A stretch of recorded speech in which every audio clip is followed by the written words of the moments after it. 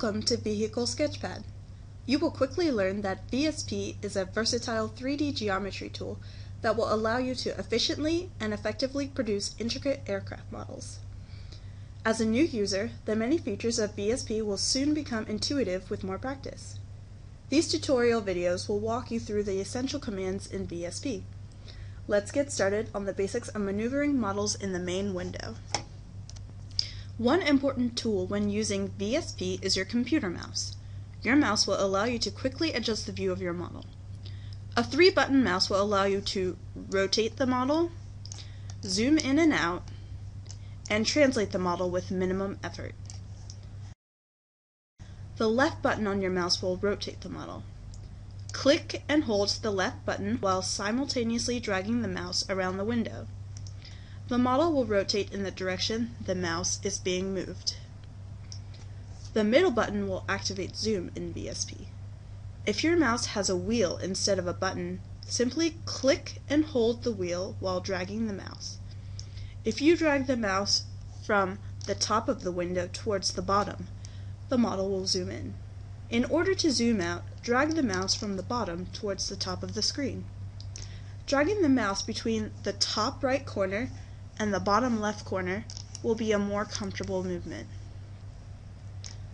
The right button on the mouse will allow you to translate the model. Click and hold the right button while dragging the mouse to move the entire model in the direction of the mouse. Now that you are familiar with rotate, zoom, and translate, you are well on your way to becoming familiar with VSP. VSP also incorporates keyboard functions in order to adjust the view of your model.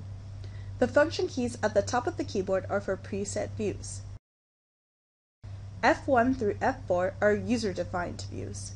To set a user-defined view, adjust the model on the main screen, then hold the Shift key and push the desired function key.